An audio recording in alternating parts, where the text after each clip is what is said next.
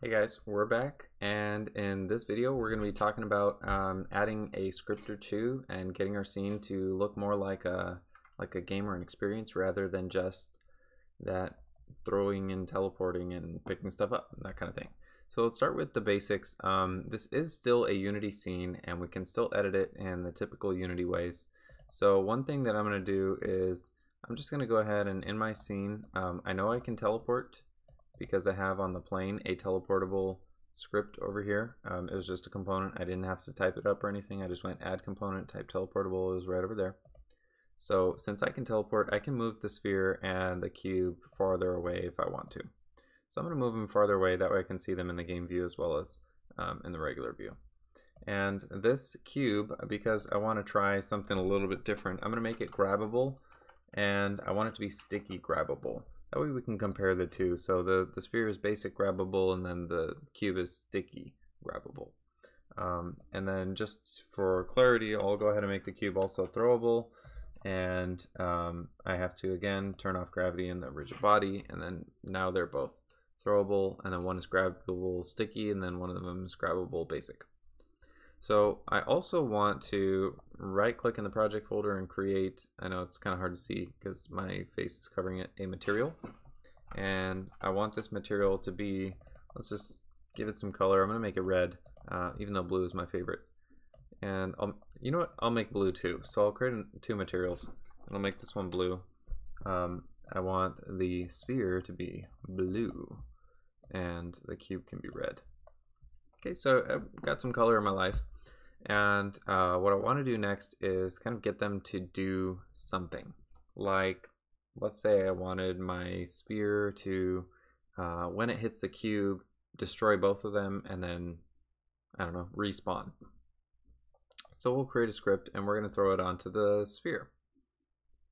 So all I need to do is I can go to add component. That's one easy way to make a script. And I'll call this interact with cube. Create my script. Now if you do this, it does create the script in the assets folder. So if you don't want it in the assets folder, just create it in the folder you want and then attach it to the sphere. So I'm going to move my face out of the way and I'll come back whenever it's time for some VR stuff to happen. In this script, I'm going to want a couple of things. So obviously, if I want to respawn them back in their original locations, I'm going to need my locations. So I need a transform, and I'm just going to grab the original transform of my sphere as well as the one of my cube. So my sphere, and then public transform my cube, and then in the start function, my sphere equals get component transform. Real simple. I could even put, instead of get component transform, I could even put just transform. Okay, nothing too complex. Now in update, I want to check if, no, not in update. I don't need to do anything in update. We'll keep it simple. If my sphere collides with the cube, if that happens, then I want to do something. So I'll do void on collision enter. And then I'm going to check the other, like the collision, I'm going to check that object's name. Collision.name, transform.name equals, and I wonder what I called it. Let's go back into Unity, just cube. Then what I want to do is I want to destroy the cube, and I want the cube and the sphere to respawn in their original locations. So collision.gameObject.setActive. Rather than destroy it, I'd rather set it active or set it inactive, reposition it, and then set it active. So I'll set it active to false, and then I'll go ahead and reposition it.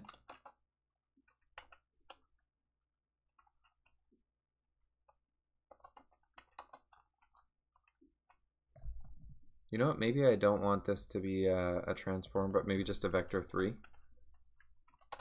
So I'm going to change those both to vector 3s. And I'll call this, instead of like my sphere, I'll make it my sphere position and my cube position. I think that would make more sense.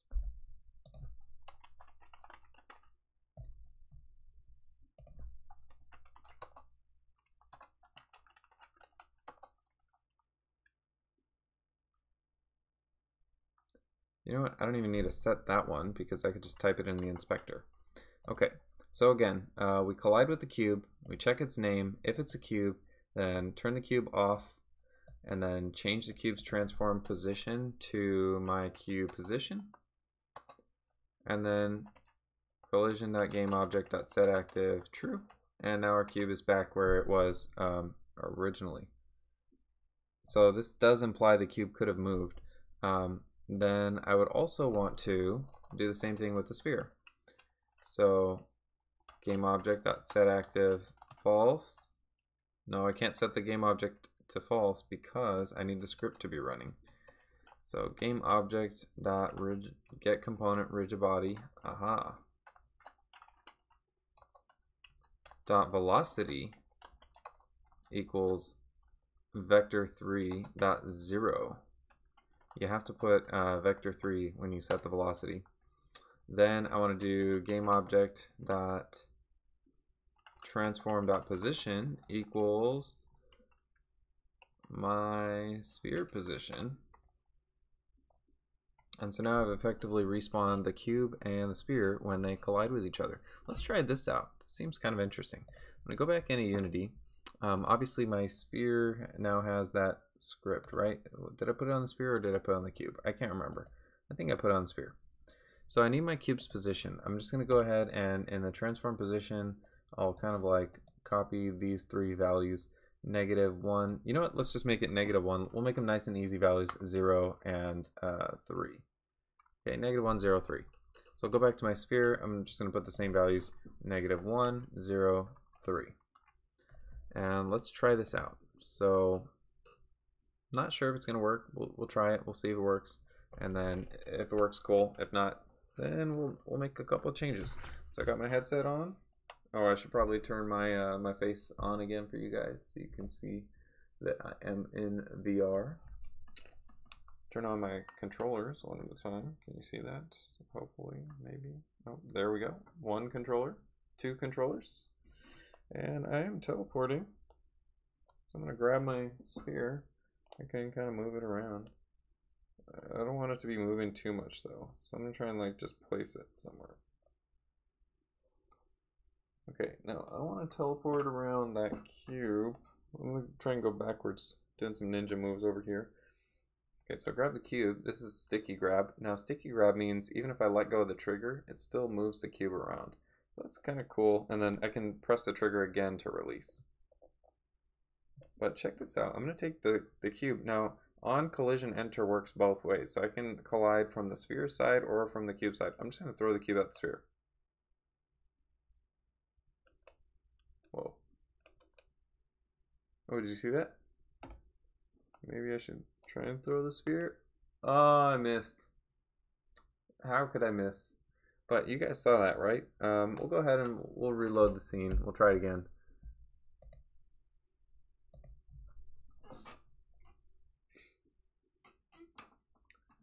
So I'm going to grab the sphere this time. Throw it at the cube. And the sphere's back. Oh, I missed again.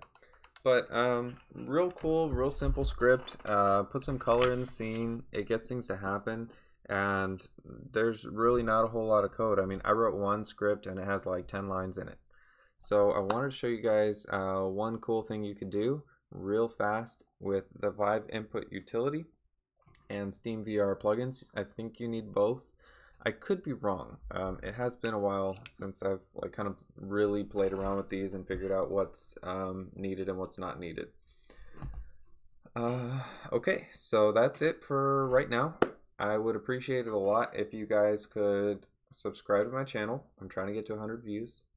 Not 100 views, 100 subscribers. And if you can subscribe, I really appreciate it. The button's right over there, I think. And then if you can, oh yeah, right there. That's going to be another video on my channel if you're interested. Eventually it'll be the next video in the series, but for right now, just any random video on my channel. I'll see you guys later, make some cool stuff, and have fun with it.